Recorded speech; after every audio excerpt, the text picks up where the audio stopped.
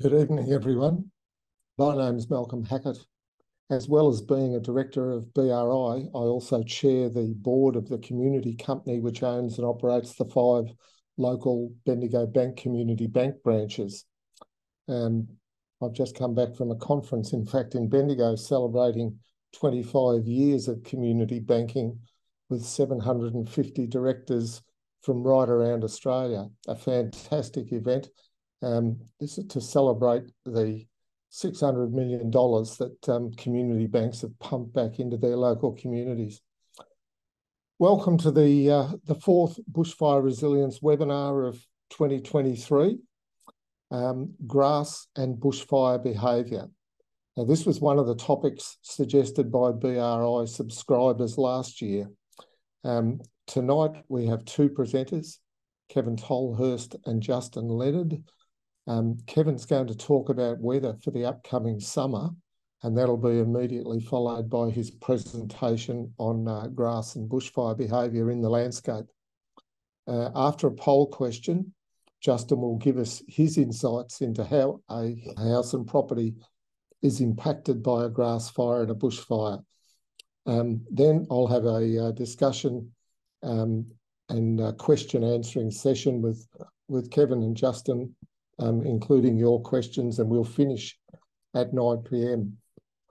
Now, this series of presentations has been organised by Bushfire Resilience Incorporated, which is an independent, not-for-profit association focused on improving community awareness and preparedness for the threat of bushfire. These webinars have been organised on the lands of the Wurundjeri Woiwurrung people. BRI acknowledges the traditional custodians of the many lands from which you join us tonight and the Aboriginal and Torres Strait Islander people participating in this event. We pay our respects to their elders past, present and emerging, and celebrate the diversity of Aboriginal peoples and their ongoing cultures and connection to the lands and waters across Australia. Please note, these webinars and the presenters are providing information. It's not advice. Our intention is to provide general information about risks to property, people and animals. It's your responsibility to seek advice for your particular situation. These topics may be sensitive for some people, and their suggested services are shown on the screen. Thank you to our sponsors: Bendigo Bank Community Bank branches, the CFA, the Warrandyte Riverside Market, Nillumbik Shire Council, Safer Together, Rotary Diamond Creek, Rotary Eltham, and Davey Pumps. Thank you for registering your interest and for submitting your questions in advance. You'll be able to ask questions as we proceed using the Q&A function, but please keep your questions short and to the point. These webinars are being recorded, and everyone who's registered will be sent the link. We're delighted to have Kevin Tolhurst back to join us this year. Kevin will discuss weather for this coming summer, which will be immediately followed by his presentation and understanding of fire behaviour. Welcome, Kevin. Thanks, Malcolm. I'm glad to be back. I think it's interesting that we're dealing with grass fires tonight, because often people see them as being less threatening, but it's not really the case. They're different, but they're still we still need to understand them. So it's interesting too to think that this year the seasonal conditions that we've got basically follow 3 years of above average rainfall. If we look across the country, we see that the vast majority of the country has had above average rainfall. This map from the Bureau of Meteorology showing the average for the last 2 years.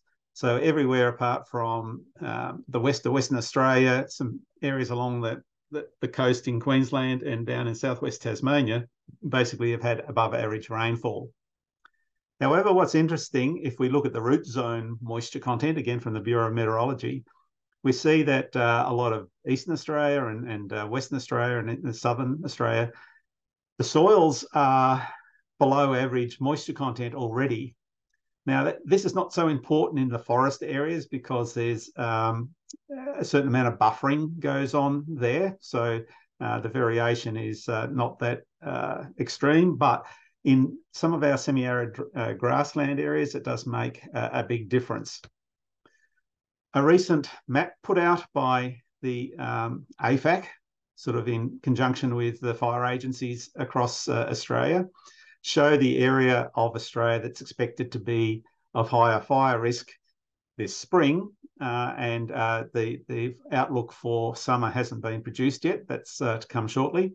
But what we can see there is the areas that are being highlighted are areas that are normally would have grassland, but the grassland would be relatively well spaced. But after wet years, there's infill in that grass area, and so fires can spread across areas that would normally be difficult for a fire to spread except under stronger wind conditions. So we see here a big chunk of Western Queensland and New South Wales, the northwest of Victoria, and a big area in southern Northern Territory. Now, up in the northern part of the country, up in northern Queensland, Northern Territory and West Australia, fires occur there basically every year. So they're not being shown as being exceptionally bad, but the red areas are showing unusually bad areas. Along the coast down in southern New South Wales and Victoria, these areas pretty limited, but a lot of those areas were burnt in 2019, 2020, and the fuels there really haven't reaccumulated. So even though the weather conditions might be conducive to fire, it really will mainly be in more grassland or unburnt areas. So already there are reports coming through of fires spreading in southern Northern Territory. So this is the Barkly region. And what you can see in this image here, if you look at the flames, is how continuous that flame front is. And that's because of the infill of grass because of the recent rainfalls. And what that means is the fire will continue to burn overnight and restart the next day, spreading the next day when the winds and the temperature increases. So that continuity of fuel means that the grassland areas are likely to be quite extensive in terms of the area burned. So we're seeing that starting already. And from last night, the Sentinel hotspots that are currently showing active fire across the country, again, we can see those areas up in southern part of Northern Territory. We can see the areas in inland Queensland and Western Australia. They're the areas where fires currently are burning before we go into fire season, as well as what you'd normally expect in the dry season up in the top end, in the savanna woodlands up there. But you see there's a strong correlation between where the fires currently are occurring and the forecast areas of expected increased fire activity. So what this says to us, in a sense, is that it's not that we won't have fires in forested areas, but we're unlikely to have extensive fires in that forested area until the drought conditions develop. And that's not a certainty at this stage, but we are looking towards, particularly in Eastern Australia with the El Nino kicking in, we're likely to see lower rainfall. And so it's the beginning of a drying out period. So in the next 2 or 3 years, if that drying pattern continues, then we might see some significant fires in forested areas. But for this year, it will largely be in the semi-arid sort of grassland areas, which could burn very large areas of the country, millions of hectares, but largely in low population density areas and areas where there's fewer assets in terms of houses and infrastructure. But keep your eyes open for how the season then develops beyond this summer. So I hope that provides some explanation as to what the seasonal conditions might be. It's I've heard some expressions saying this is going to be the worst ever fire season. There may be some very large areas burnt of grassland. A similar sort of thing happened in 1974, where about 200 million hectares got burnt after a wet period. But the that's a natural part of the cycling, if you like. So it's something to be aware of, but not necessarily to be considered to be disastrous at this point. But be aware of grassland areas, because grasses dry out quite quickly as soon as the rain stops. Okay, so I'll move on now to my main point for this evening, which is really trying to understand grassland fire behaviour, because grassland fire behaviour is quite important. And just in terms of terms, technically bushfire refers to all types of vegetation fire, whether it be in forest, woodlands, heathlands or grasslands. But often you hear agencies and people refer to bushfires and grass fires. Bushfires is meant to be a generic term. So we can talk about bushfires, but bushfires might be grass fires, they might be forest fires, they might be shrub fires, they might be heath fires. But just be aware of the terminology and try and use it accurately if you can. Bushfires are meant to be a generic term. What's important is that grass fires can be lethal. We have a record of fatalities of people being killed in grass fires, so they shouldn't be considered to be some lesser quantity in a sense. And Justin will help drive you through some of the hazards associated with grass fires in his talk. Grass fires can destroy homes and other assets, so they really need to be taken seriously. So what I want to discuss is what's special about grass fires. So if we look at the fuels in grasslands in the same way that we assess any other fuel in the landscape, they basically are made up of surface and near surface fuels.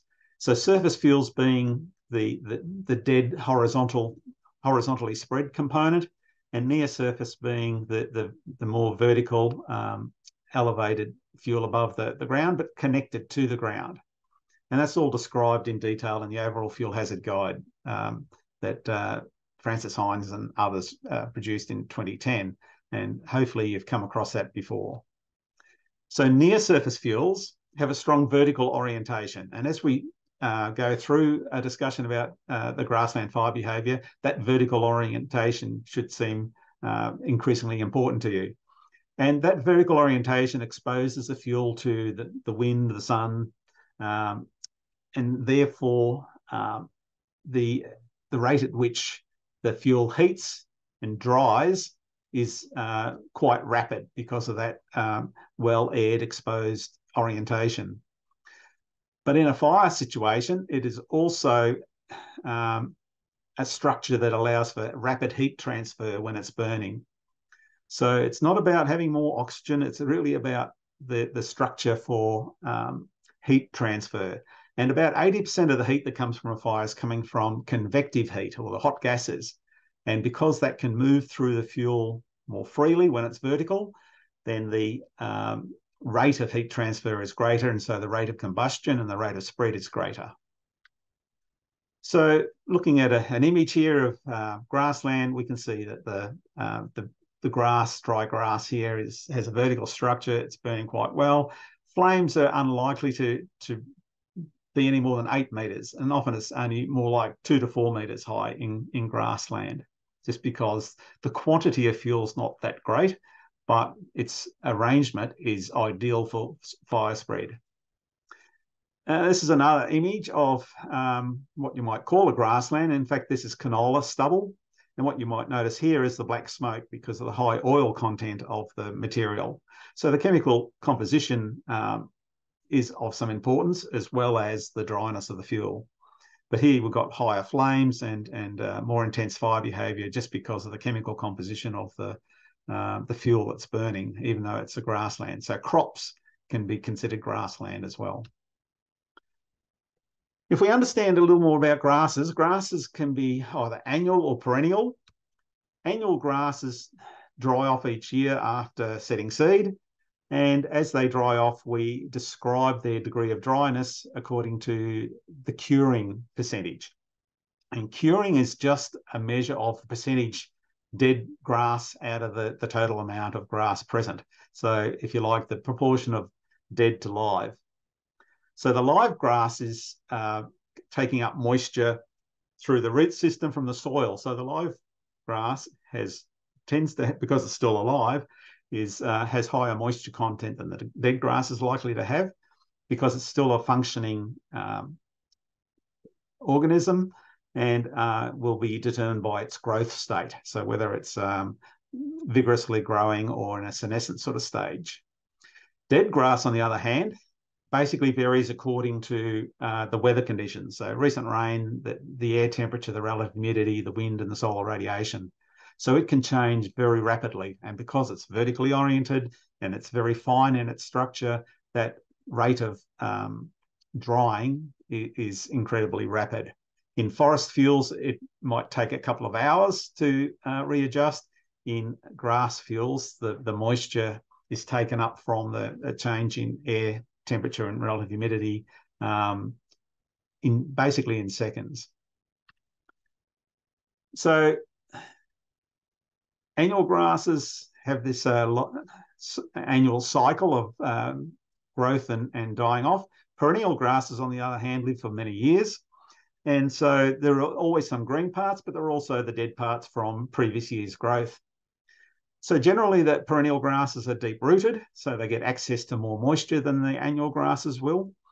And some of them even have a special growth metabolic pathway, a C4 pathway, which means that they can basically photosynthesize under really dry conditions. So kangaroo grass and phalaris are a couple of grasses that basically have this ability to grow even when conditions are dry. So generally, there's a greater biomass in this perennial grass because it accumulates over time. So it is important to distinguish between perennial grasses and annual grasses when you're looking at the grasses as a fuel, and understand those cyclic processes that are going on.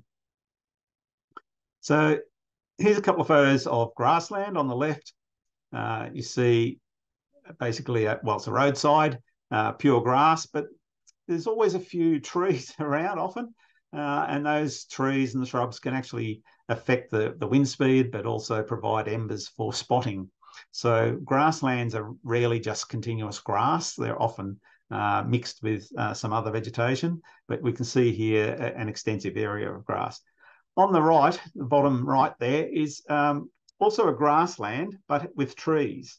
Now, why I'm calling it a grassland is because the predominant fuel across the ground is grass, but the trees are affecting the wind and the sun and the exposure to the drying process. So the trees have an influence, but they're not contributing a lot to the fuel on that site. So there's a distinction here to be made between what you would call a forest or a woodland and what you would call a grassland with trees, if you like. So hopefully I can explain that a little better to you. So here's an image, an aerial image of an area in Victoria that you may or may not relate to. This is a Yan Yan Reservoir. So here we've got a clear area of forest. It'll have forest fuels. Down here, we've got an area that's largely grassland, but some of the grassland is got borders of trees or shrubs along fence lines. Over here, we've got an area that's grassland, but I would say that it's what we're looking at here is because of the trees, the fuel is predominantly grass, but the trees will be slowing the wind down and therefore reducing the rate at which fire will spread through there, but also reducing the rate at which those grasses will dry. So a little bit like the photograph I showed you in the previous slide. Compared with this little patch of treed area here, which is dense enough that the main fuels underneath it will be forest fuels. So just because you have trees present doesn't necessarily mean that you have a forest, a grassland or a forest. It depends on what the dominant fuel is underneath along the ground, whether you call it a grassland or a forest. So the things that are important to you are basically how the trees might affect the wind reduction, so slow the wind down, but the trees will also potentially provide a source of spotting material, so embers that can go ahead, and that can dramatically increase the rate at which fires spread across the landscape and whether or not fire breaks are effective. So the presence of trees are important, even though you still may have predominantly grassland areas. Something else that's worth considering is this idea of thatch. So in this image on the right that I've got here, what we're looking at here is an area of a layer of dead grass underneath the live grass. And this layer of dead grass basically provides continuity of fuel along the ground, but because it's dead, it's likely to be more available for fuel. So sometimes you can find fires burning in grassland that it looks as though it's totally green, but when you dig down underneath it, you find that there's this layer of dead material underneath, which is called thatch. So it's hidden out of sight, it's from previous year's growth, and it forms this continuous layer. So it means the fire can continue to burn overnight, and it can spread basically in all directions depending on the continuity of the fuel. So don't be tricked by thinking because it's green on top that it won't burn. So the thatch significantly increases the amount of heat that's generated by the fire, even though it might be a slower smouldering type fire, because it has the horizontal orientation rather than the vertical orientation. So it's this burning overnight and continue to smoulder that creates a problem with thatch. And thatch tends to develop in areas that haven't been burnt or grazed. So that would be the case in a lot of properties, for example, where the grass might be just slashed. So you get this continuous layer. That's why burning an area has an advantage over just slashing it. Right, so just moving on to a bit more about grassland behaviour, where grasses tend to be more open and exposed to the wind, and the wind drives the flames and heat forward, increasing the rate of spread. So that openness to the wind means that the wind has a greater influence. The fuels, the grass fuels, tend to be more vertically orientated. So again, that's great for exposure to the wind and the sun, which means more rapid drying, but it also means from the fire point of view, better heat transfer. The heat that's generated from the flaming part of the fuel is effective in preheating the fire ahead of it. In grassland fuels, generally speaking, we're talking about fuels that are less than about 2 millimetres thick, whereas in forest fuels, we're talking about fuels up to 6 millimetres. But that fineness of the fuels means that the grass fuels respond to changes in temperature and relative humidity, and therefore the dryness of that fuel much quicker than forest fuels will. The fineness of the fuel also means that the burnout time of that fuel is much quicker. So within about 5 to 10 seconds, compared with forest fuels, which are normally about 40 to 120 seconds. So about 8 times longer in forest. And that affects the depth of the flaming front. So that persistence of flaming affects the total amount of heat that's being given out at any particular time.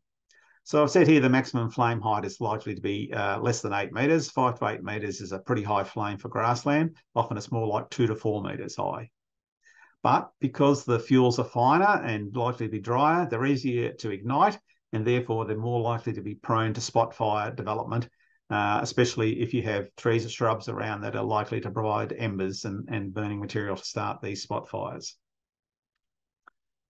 However, because of the fineness of the fuel, they're unlikely to form plume or convection-driven processes unless they're associated with significant areas of forest. So why is that important? In 2019-2020 fires, we saw a lot of plume-driven, convection-driven fires. And that is a scale above what we would see in grasslands alone. And so you've got to be careful to understand that there's a difference between grass fires and forest fires in this respect of how much they can scale up and interact with the atmosphere. So to try and help get a picture of how fires propagate and why the vertical structure is so important, I've got a little video here. And what I want you to watch is how the heat is not just all going up. Some of it is actually being drawn back into the fuel bed. And because it's a deep fuel bed and an open fuel bed, the heat can go down and preheat the fuel and basically ignite the fuel from the bottom. It's not just burning across the top of the fuel here. It actually burns down into it because of these hot gas vortices that are driving the fuel down. So as this video starts, this is the starting image. You'll see the hottest part of the fire here is in the center of the image. But as it progresses, you'll see that the hottest part keeps oscillating from left to right, left to right. So the heat, that flames are not just going up. You'll see some of them are actually being curled back into the fuel bed. So the flame gives you a bit of a tracer of what's happening here. But there's hot gases going down that you can't see as well into the fuel bed that's preheating the fuel. And it's one of the reasons why slashing the fuel and getting it flat on the ground, for example, reduces the rate of spread of the fire, even though the total amount of heat output is still the same. It slows it down considerably because the heat transfer process is nowhere near as efficient. So this is been done in a wind tunnel in Missoula in a lab in the US, using an artificial fuel bed here, which is actually cardboard rather than grass, but it simulates grass or stubble crops in itself. So we need to get our understanding that fires are being driven by convective heat, and that heat is not just all going up. A lot of that heat is getting recirculated back into the down to ground level, and that's really important. So 80% of the heat that's being generated comes from this convective heat, and whilst the majority of it goes up into the atmosphere, some of it does come back to the ground, and a small proportion of 80% is still a lot of heat compared with the radiative heat. We focus too much on the radiation because our eyes are attracted to that, and we don't see the hot air as easily.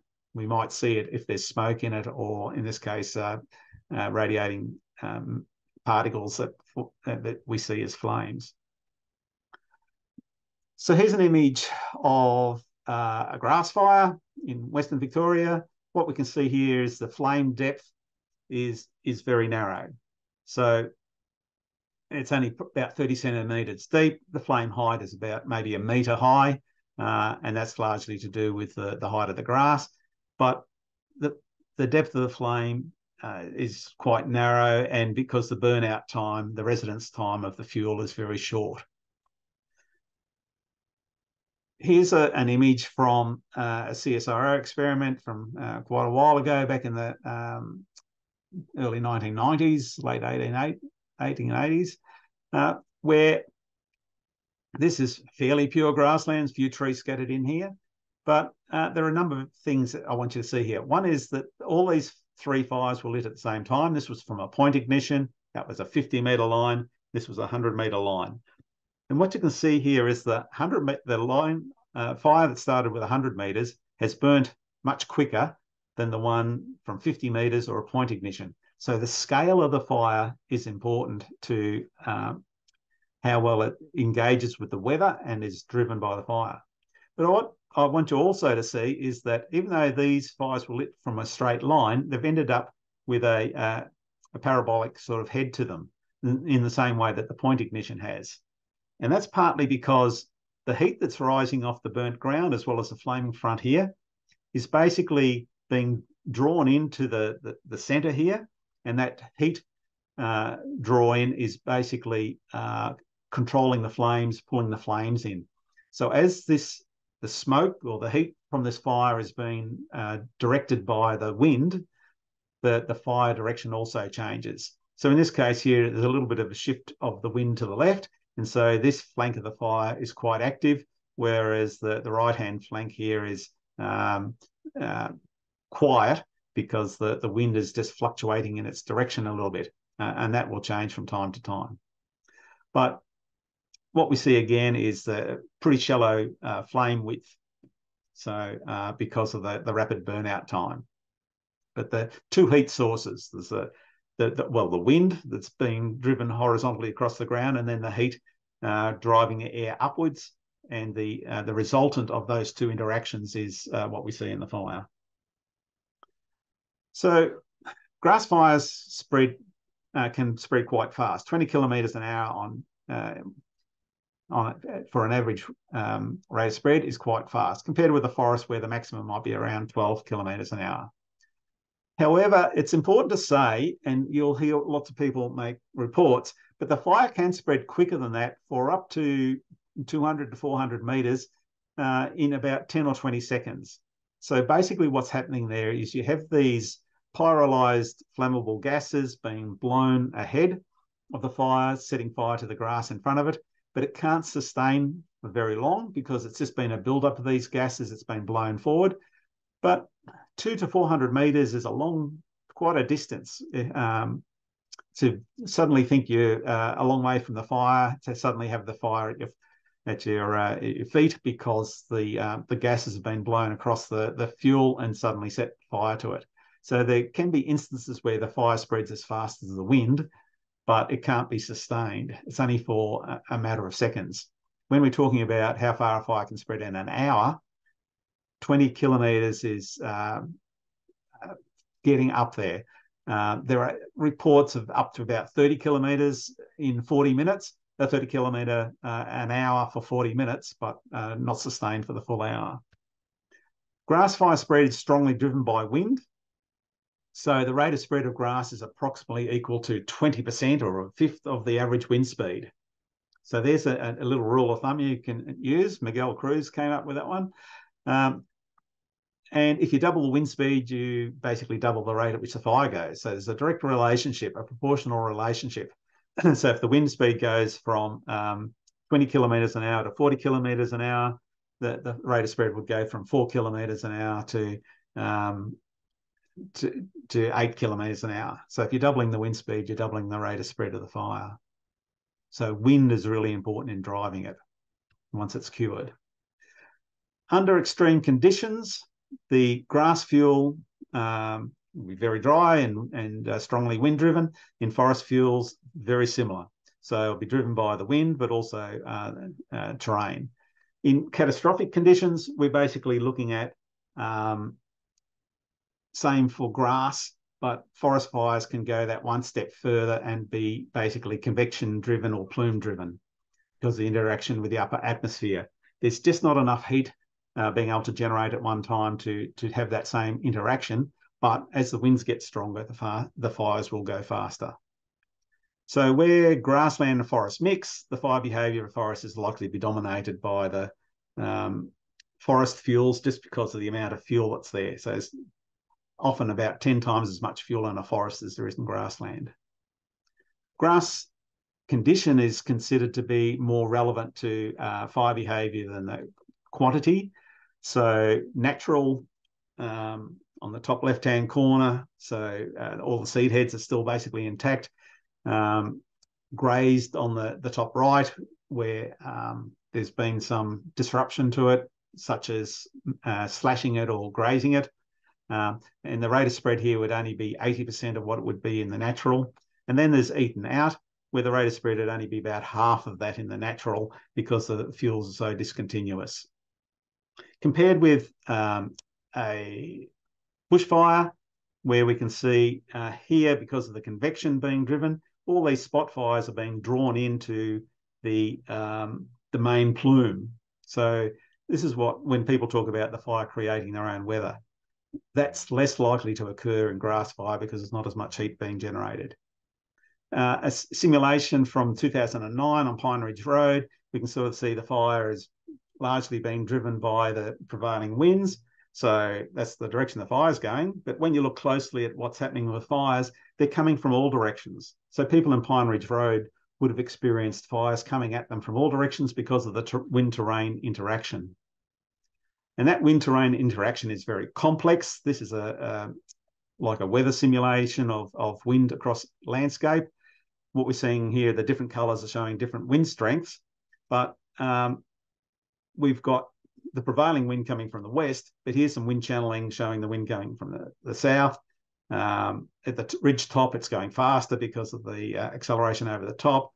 on the lee side of the hill, there's eddy formation. The wind's coming in the opposite direction. So it's much more complex than you might imagine. And so where you live in the landscape and the direction the wind is coming from may affect the winds and the direction the fire might travel to. And just because you're on a sheltered slope or an easterly slope or a southerly slope doesn't necessarily mean you're going to be less exposed to fire. In fact, you could be even more severely impacted by fire because the winds are being affected by the topography. So you can get a lot more information from, this is a fantastic book that Phil Chaney and Andrew Sullivan put together about grass fires. And if you go searching on the internet, you'll find a number of pyro pages that CSIRO have published that talk about lots of things, including grass fires. So in summary, grass fires can be lethal. So let's have that up front. Grass fires can travel rapidly across the landscape, faster than forest fires. Grass fires spread at rates very dependent on the fuel dryness and the wind speed and direction, but winds can be very variable depending on the topography. Grass fuel structure rather than fuel load has the biggest impact on fire behaviour. So even slashing grass will reduce the rate of spread of the fire, even though all the fuel is still there. If you remove the fuel as well, that's even better. Grass fires alone cannot become pyroconvective like forest fires, so there's a limit to how much they can scale up in comparison. But where they're mixed with forest, they can be very dangerous because you're getting almost the worst of both worlds. Very fast-moving fires, but also the spotting process and the ability to have very large fires, and then you can have interactions with plumes. So thank you for listening to that. That was quite a quick run through, but hopefully you get a bit of a feeling for what grass fires can do. So thank you. Thank you, Kevin. Now we'd like everyone who's watching to make a choice on the poll question that's going to come up on your screen. Since we began in 2020, BRI webinars have focused on awareness and the preparation of people, properties and houses. And what we want to know is, how robust will your preparation be for the summer of 2023-24? And you've got a single choice. So we're asking you, you've got a lot of knowledge over the last couple of years. You see a particularly dry, possibly very dangerous summer emerging. How good do you think your preparations are? We'll have a look at those results later. Justin Leonard is one of our regular presenters, and he's provided really helpful information based on his 20 years of research with the CSIRO. We really appreciate Justin presenting again. Over to you, Justin. Thank you. Yeah, thanks very much, Malcolm. I'll just share my screen. So after that fantastic exploration of the unique aspects of grass fires and how they compare to bushfires, I want to delve into that similar topic and perspective, but really looking out from the house's perspective to understand what it really means to experience the impact or onset of those grass and forest fires and how they fundamentally differ. And I guess unpacking it from that house perspective or experiential perspective, I guess helps us also then to unpack what it might be in terms of solutions and approaches to manage those interactions that can be the most problematic in potentially igniting our homes and threatening our own life safety. So at the highest level, I guess what's really important to note is that the things that are drying out the landscape and priming the vegetation, such as the grasslands, to allow it to become a continuous and formidable fire source, are exactly the same weather conditions that are drying out and priming our homes and the elements around our homes to make them at their most flammable. Unfortunately, that coincides with the flammable landscape. Our houses and the combustible aspects of our houses and the things around it are at their driest and most combustible at exactly the same time, for the same reasons. The weather drivers and contexts prime them up at exactly the same time.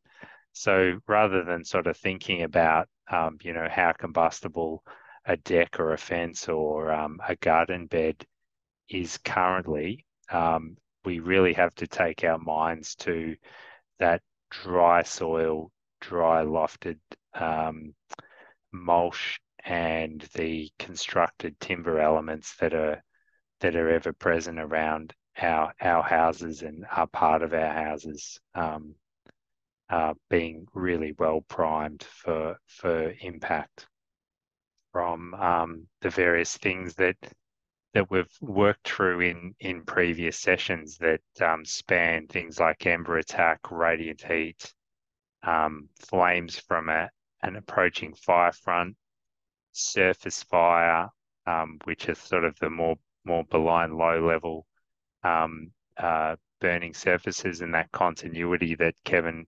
highlighted so eloquently.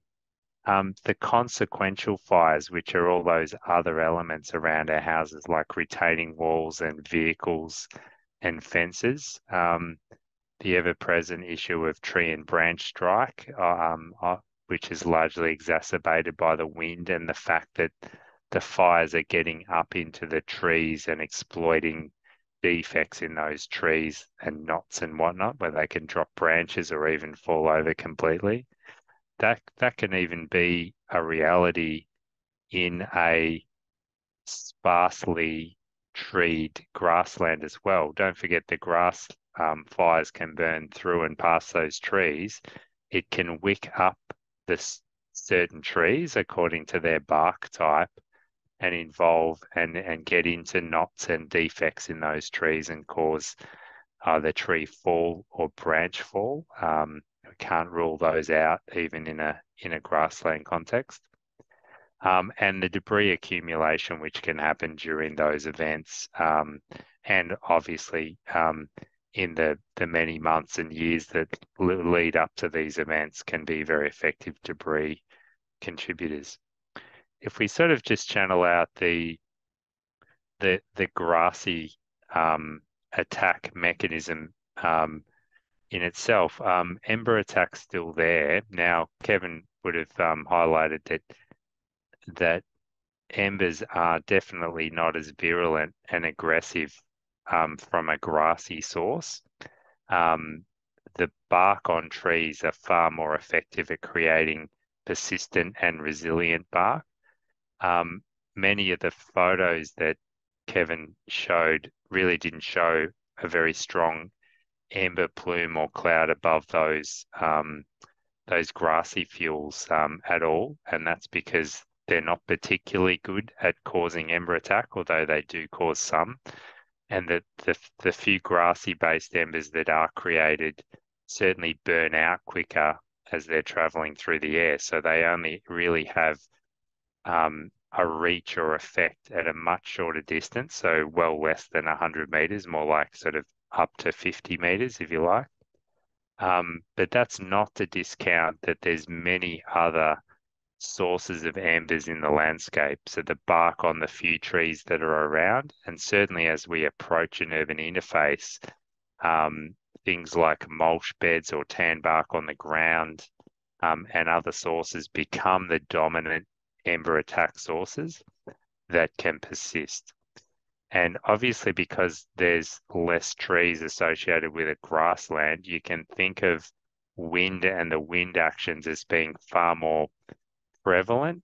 So it will drive those fewer embers further and also be a direct attack mechanism on these structures themselves.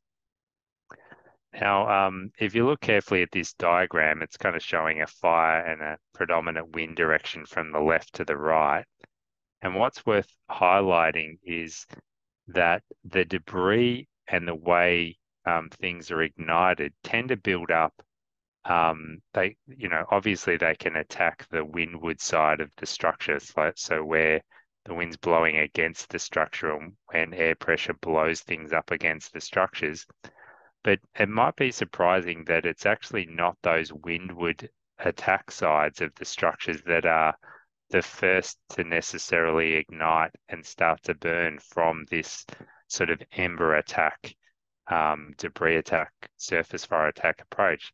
It's actually the leeward sides and the hidden cavities and little obscure nooks and crannies around the house where the wind speeds are much lower that allow the ignitions of debris to actually build up and take hold into a flaming fire. It's almost like the windward side of the windy side of the structures are too windy for them to take hold as easily. So certainly think about every aspect of your house and all the nooks and crannies in terms of their combustibility, and where you might get water to, for example, are all really key things to consider. And I guess as we move to sort of considering the effects of a grassy fire, we're thinking less about the sheer intensity of the flame front that arrives, the sheer radiant heat that might be generated, therefore thinking far less about sort of a dominant attack direction type thinking of a fire to a more insidious or ubiquitous type of attack that could see little fires spring up in unusual spots, not in that dominant attack direction. And in terms of how we then extend that to our thinking about siting and how our house siting actually plays out, the obvious issue around vegetation separation from the housing footprint is a common one that we all talk about.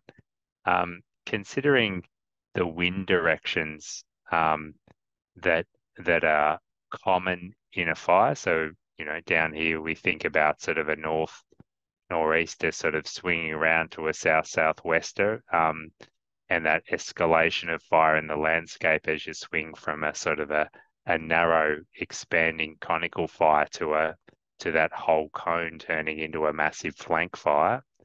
But as Kevin pointed out, in terms of wind, there's so many complex little terrain factors, and even the vegetation and the roughness of that vegetation causes winds to swirl and locally, and there's many accounts of how fires can come from unusual directions, but also multiple directions. So think about the potential of fire fronts coming at you from many or all possible directions, and to think carefully about what that means to you, how you choose to manage your own life safety, and how you prepare your house.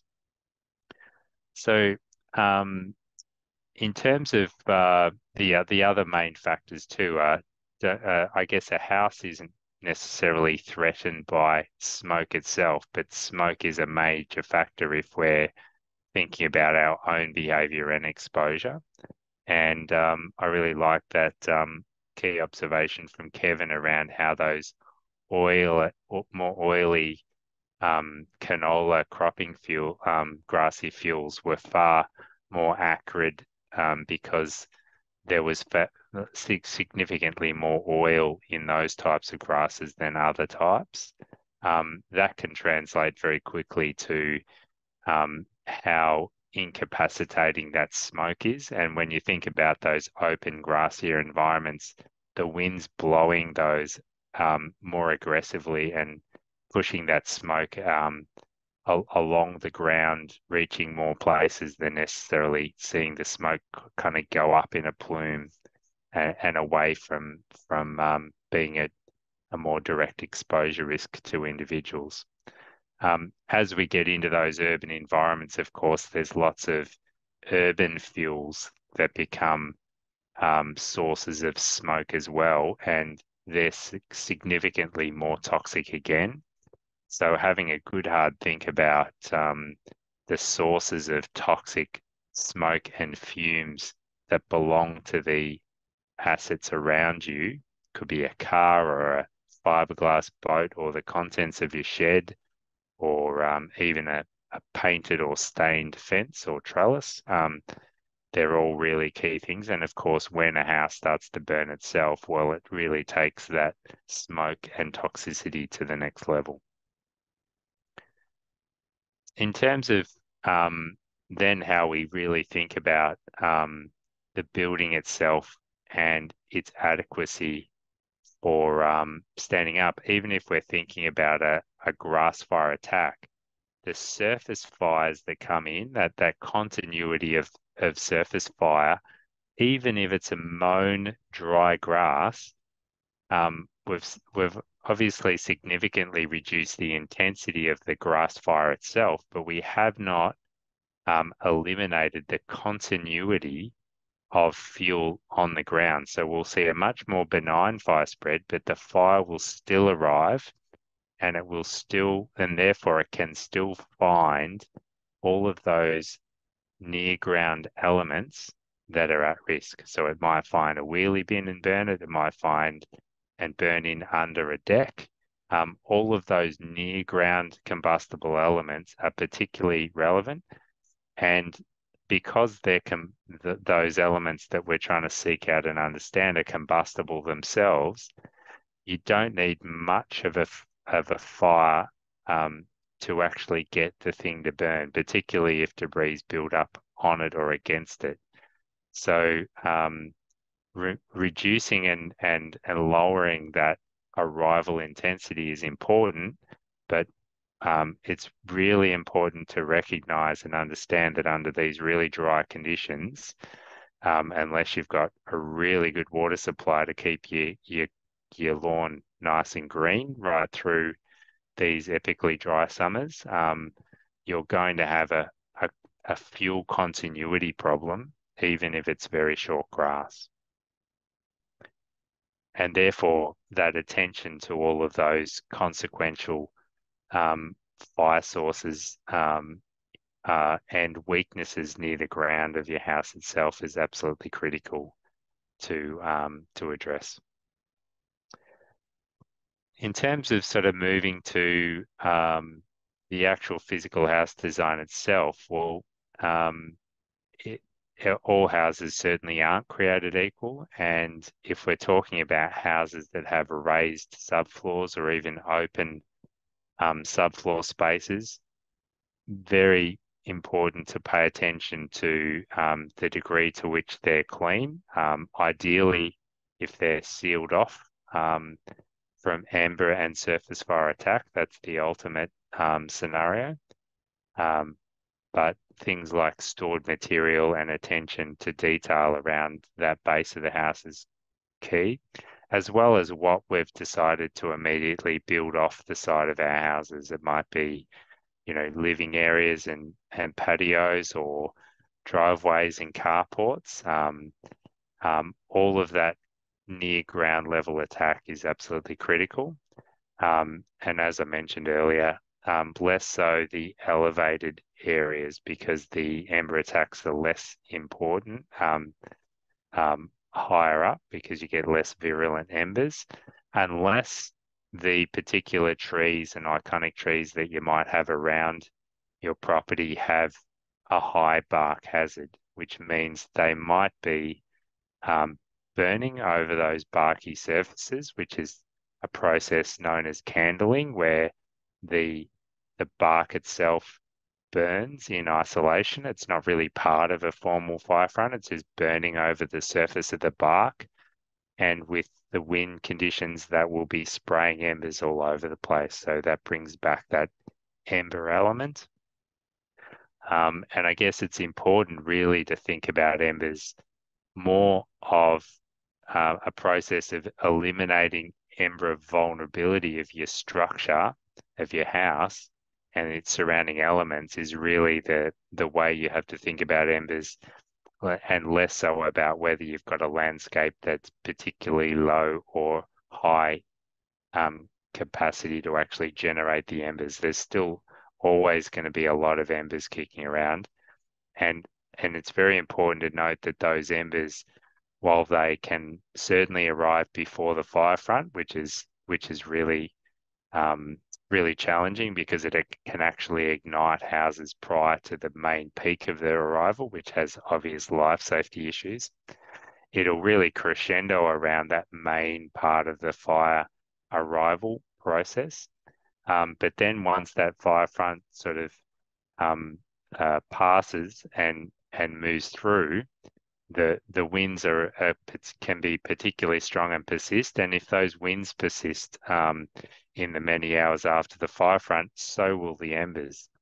And in fact, because the burnout of various aspects of the landscape can last for hours, if not many days, so will the embers.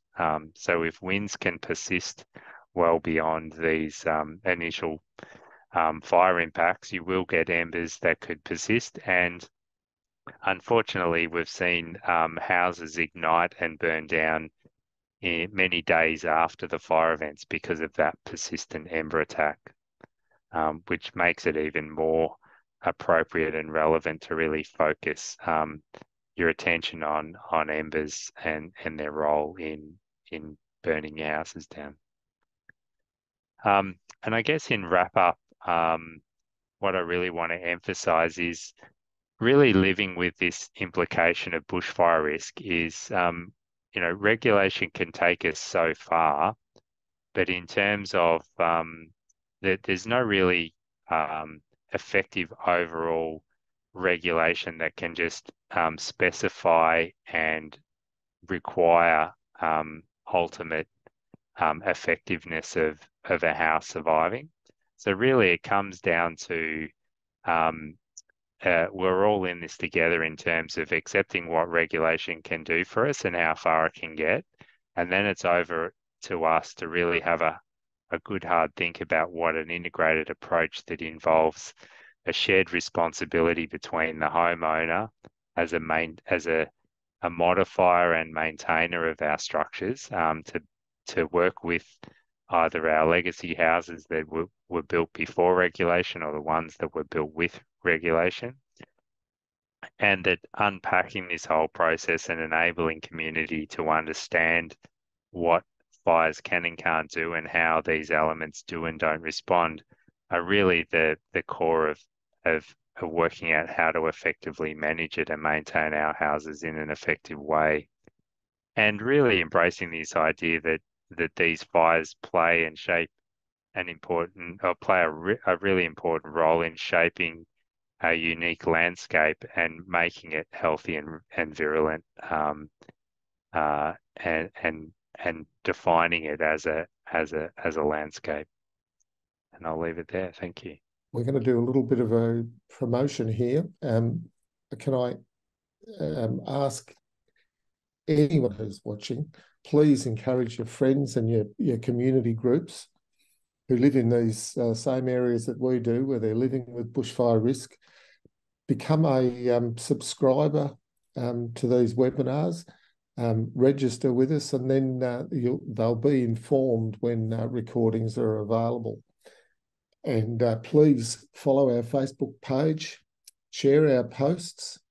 And on that note, thank you to the numerous groups and individuals around Australia who've shared the post before this this webinar. They really do help to get the message out and to prepare other people for the coming summer. If you haven't already been there, explore our website. There's some fantastic resources there. You'll find bite-sized segments of each of the previous 17 webinars. There's interviews with people who've been through bushfires. There's transcripts, so you can read the information people have provided. And there's a fantastic search engine, so you can find topics using keywords. So it's really useful. Can I ask you, please support our fundraising raffle, because that's going to enable us to continue There's 2 grand prizes, each comprising a Davey Firefighter single impeller pump and a Bunnings gift voucher. And you'll find the details on the website. And a plug for Davey for sponsoring us again this year and helping us raise funds. The feedback survey, which you will receive, can we ask that you please complete it? It has provided us with really helpful information about how to structure our webinars. And I'm pleased to say that a huge percentage of viewers do complete that survey, but that would be great if you could do that. Let's go and have a look at these poll results. It's fantastic to see people have obviously been thinking about their preparations and getting ready. And I guess what is important, I think, is to appreciate that you can't do this all in the week before a bad fire day. It takes a lot of time to prepare. And so it's fantastic to see that there's so many good, very good and excellent preparations in place. And I guess the question is, how well have they been tested and practiced, in a sense, to make sure that they actually work? So this self-assessment needs to be tested to make sure it's robust. I think it's a good sign that it appears we're preaching to the converted. I'd note that I think my preparations are pretty good this year. I reckon I was pretty poor last year, and that was partly because of the wet weather we'd had. And I suspect that a lot of my friends certainly talk in the same way, that we've been, if not lulled into a false security, certainly there's that sense of better get organised. Let's tease out some of the topics tonight, and Kevin and Justin will answer some of your questions as well. But to start the session off, I'm going to ask you, Justin, about some commonly held beliefs concerning fire behaviour that I guess some of us might think of them as fire myths. And you've already, I reckon, answered my first one, but I'm going to pose it and you can give a quick answer again. And that's that the facade of a house, a nearby vegetation facing the wind, is the only location affected by a bushfire. Yeah, so I guess I covered that to some extent, and I guess what we're finding is houses actually are more preeminently ignite and burn from the downwind side back towards the wind. So it actually tends to be more dominant in entering the back of the house and burning back through. And I guess that seems a little bit counterintuitive when you think about fire fronts sort of raging towards a house. But in fact, it's more common for houses to ignite and burn without actually having to face that really severe fire front attack. That's actually more of a minor, or most houses don't actually experience that brute force frontal assault of a fire. They're burning from the more insidious ways, which is why it seems to be far more common where house ignitions are observed and their progressions observed, that it's actually happening from the downward side back. I guess this question's related, and that's, is it true that if your property's on the down slope of a hill that you're going to be safer in a bushfire?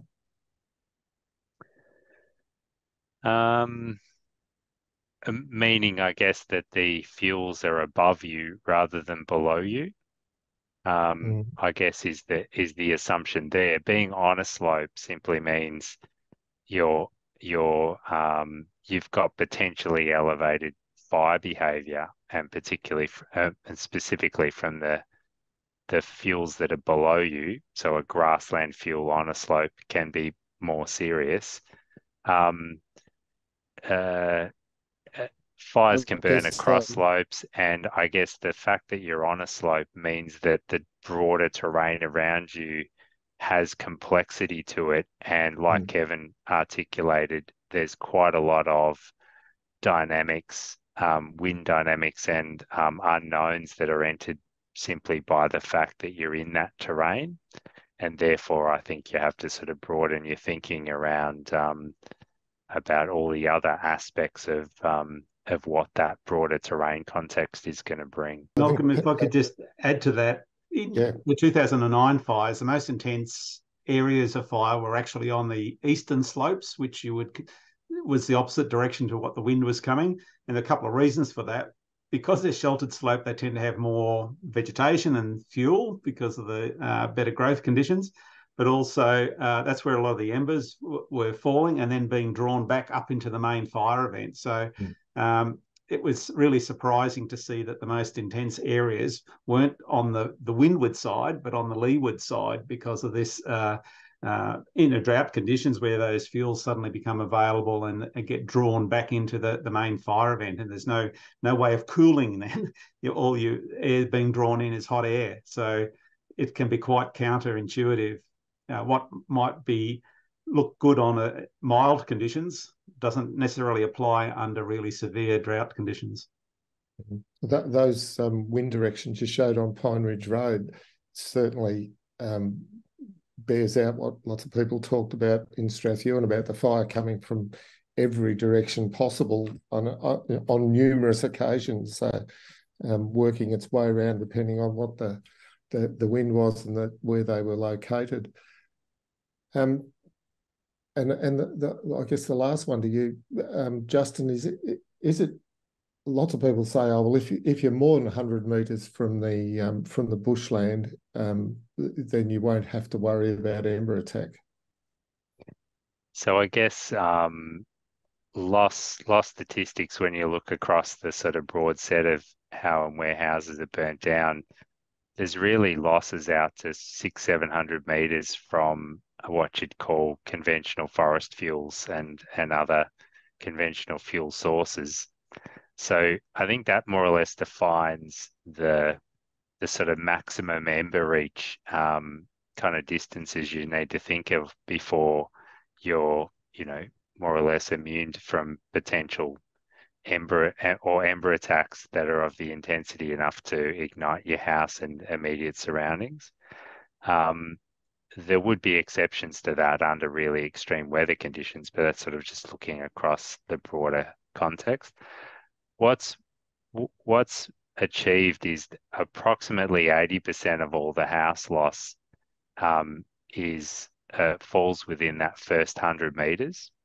And then it's a very long taper of loss, ember-related impact loss, way out to that 600 and 700 metre range. So you really have to think about it over those distances and not, I guess, to become overconfident by the fact that, for instance, regulation notionally stops at 100 metres in terms of requiring house construction. It's actually just saying, well, 80% survival rate's acceptable in terms of setting up minimum regulation,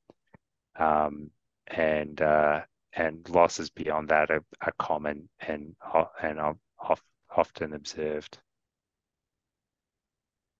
Kevin, here's a question for you. You mentioned trees can slow the grass fire. This person wants to know where they can find information on designing and growing a fire break of trees to slow grass fire. Yeah, well, I guess there's a couple of aspects to that. The CSIRO fire behaviour model for grassland for Northern Australia, it takes into account the effect of trees in slowing the wind. So a woodland environment where you've got about 30% tree cover will slow the wind by about a factor of 2. And when you're more closer to forest, so more than 30%. So instead of going from the 10 to 30%, you're going 30% to more. Then the wind reduction factor would be about 3. Now, the second part of that story is you probably need to be then choosing species that aren't going to contribute to your ember load, or when they do burn, or the radiation. So, for example, if the Corymbia maculata, so spotted gum, would be a tree that would be reasonably robust, but not produce many embers and so on, and produce good wind reduction. So, but you'd need to choose the species. So deciduous trees would be fantastic because of they're not going to produce embers and so on. So you want like a woodland environment would be the ideal, sort of 10 to 30% tree cover, and try to choose species that are of low flammability in terms of both their bark and also structurally sound in sense of branches and so on that might break off in strong winds. And in terms of scale, what trees that grow to how many meters would be preferable? So some rules of thumbs, I suppose, which is that the trees will have an impact for up to about 10 times the tree height. So if you had trees that were, say, 30, 40, 50 metres away from the house, but sort of were about 20 or 30 metres tall, they'd be having a significant benefit in terms of reducing the wind. So what I'm thinking there is more of a shelter belt rather than necessarily a continuous area. But you could have a continuous area, but you'd want to be very careful about the species selection you made. Thank you. Now, here's one, I think, for you, Kevin. That Central Victoria has large areas of heavy gorse infestation on the fringes of the grasslands and forest. How might these affect fire behaviour and spread? The area I live in, there's plenty of gorse in the landscape, so it won't affect the rate of spread of the fire particularly. But what it does do is prevent access to areas and will make fire suppression a lot more difficult. So if you had an extensive area of gorse that was burning, it would actually act as a bit of a in-draft area to draw in the wind. So there may be some localised reduction in the rate of spread of the grass fire, but it would be quite localised, less than 100 metres. So really it's just an impediment to access and suppression because they burn very hot because of the high oil content, a lot of dead material suspended in it. It's a terrible fuel, and we're just lucky we don't have as much as New Zealand. I think here's one for you, Justin. Would having small mounded gardens breaking up grass either slow down or accelerate a grass fire?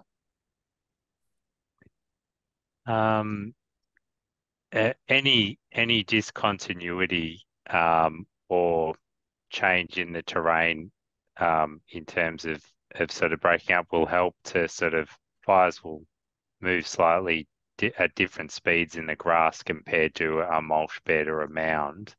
So that helps break up the intensity only because it has slightly different rates of spread through those different mediums. So any degree of sort of discontinuity will help. But what does it mean in the end? It really, you have to think about the house as more of an onion ring of consideration. So if you've got low level dry grass right up against your house, that's going to burn at some point, and it might burn in a number of small erratic fronts, or it might burn as a nice big clean even line. Kevin definitely showed how that sort of build up and continuity and consistency means more intensity because it kind of works together. So in a sense, breaking it up so you're getting lots of small arrivals is slightly better than having the broad front turn up.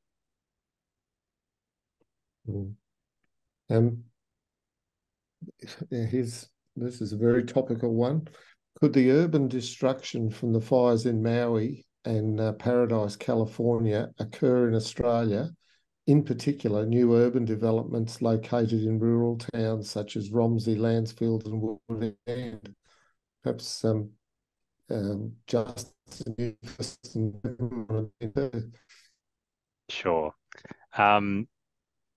So thankfully, the way various US states approach their building construction and town planning, it differs from Australia in a few ways. They tend to build even lighter weight construction buildings than we do, and they make a bit of an extra effort to stack them even closer together in a quite a uniform, consistent way, almost like a volume build them all the same type layout. I'd say over time, I'm watching our approaches and the economics of how high density building estates are put together in Australia are becoming more and more like the US. I'd say our legacy building stock is not as bad as these parts of the US that are showing these sort of large urban fires. But I definitely am concerned about how much closer and closer we are getting to building sort of whole estates that could burn in those similar ways. Kevin? So I think just adding to that, I was talking to a Canadian fire agency at one stage a few years ago where same thing was happening in Canada, and they were looking at the prospect of bulldozing a number of the houses to break up the run of fire through the township. And that was going to be an incredibly difficult decision to make as to where do you start to bulldoze the houses. You'll have winners and losers in that. So it's something that needs to be dealt with at the design and planning stage. It's not something that ought to be left up to firefighters and left at the time. It's quite predictable, and I think Justin has sort of pointed that out, and I guess it's not just the proximity of the houses, but it's also the building materials. And if you ask those firefighters how they can pull up such an urban, let's call it an urban conflagration fire, they would describe those fires as being so intense and generating such an acute amount of smoke that actually making a stand within that urban environment to pull it up, other than, driving a very large dozer to build a fire break within it, is near impossible. So they're actually, for their own safety, having to actually stand back and let the fires burn out the other side of these urban environments, because they can't really make an effective stand within it. That involves standing in front of the smoke and putting up with so many coincident large asset fires. It's really important to know, like Kevin made a good comparison between the relative fuel load of a grassland and a forest, or put an urban environment at a similar escalation again in terms of its overall representative fuel load. There's much more fuel in an urban environment compared to a forest. So the whole issue of intensity and process as that unfolds is on another level again. And I think there was a particular Canadian or North American fire where, while there was an urban conflagration, there was so much heat going up, even more so than you typically get out of a forest, that it was actually creating or interacting with the weather and creating fire-induced winds and eddy tornadoes and stuff that looked pretty damn ominous. And that was a large urban footprint fire that it had progressed into, rather than a forest fire. I'm going to try and push along. We've got quite a few questions here. If there's a grass fire approaching, is it better to try and stop it at the boundaries, say 400 metre away and down slope, or to stay in readiness to defend at the house? And in this case, there's only two adults present. I've got a view on this one, but who wants to have a go? Yeah. All right, I'll go first. I went to a spot fire that was 400 metres away, and while I was there, then I saw the fire. I was exhausted by the time I got back the 400 metres to confront the fire that was coming. I don't think I'd ever do it again. Justin, I'd surmise that once you put it out and made that stand and run back, while you're running back, all the grass between you and putting that out is probably starting to go off in various spot fires. So I guess the question is, to what outcome or effect would making a standard a border, given that you've run over a whole lot of, let's say well manicured dry grass to get there, that's going to burn out at some point unless you've got a very effective wetting system that's going to keep it in a non-combustible state, because there'll be so many reasons and ways all of that fuel will eventually burn out. Yep, let's move on. How likely is a ground fire going to creep into the canopy of a tree? Can canopy fires start from ember attack alone? Yeah, no, not really. You can get a fire started in a canopy if an ember falls into some dead bark in a tree, but that's not going to cause a canopy fire per se. So there's a difference between having a fire up in the canopy, but there wouldn't be enough continuous heat and ignition to set fire to the whole canopy. The canopy would be eucalypt canopy would be too dispersed.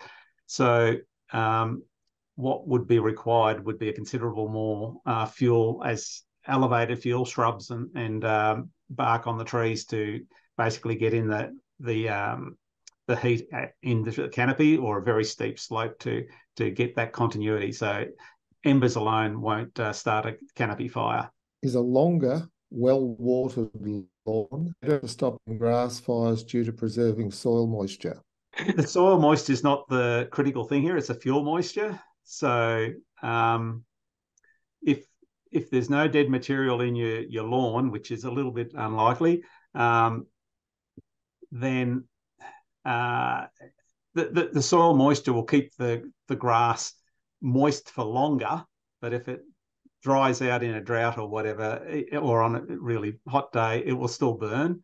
So the soil moisture on its own is not going to do it. It's the condition of the grass that's important. And as I say, on top of that is this thatch idea that if there's dead material in amongst it, that the soil moisture is not going to have that much influence on the thatch layer. So I've seen kikuyu grass that looks totally lush and green burn smoulder quite happily. It's not a big flaming front, but it continues to burn and provides a source of ignition could be for hours. If you have limited ability to reduce all possible hazards, is it more valuable to prioritise preventing ember ingress into the building than reducing the fuel sources? Start from, say, the house and move outwards in terms of your consideration. So creating an ember resistant house, if I was to list the hierarchy of things, would be step one, and then very soon after that would be eliminating vegetative fuel sources immediately around the structure as a very close second. But you almost have to do those two things as a box set, because the embers are going to attack your house directly, or they're going to attack the fine fuel debris around your house, which then is going to attack your house. So really, they both fall into the ember attack consideration camp. We are having some trees removed next week in our driveway, and they want to mulch them and spread mulch up our driveway. Don't spray it anywhere near. The further away from your house, the better.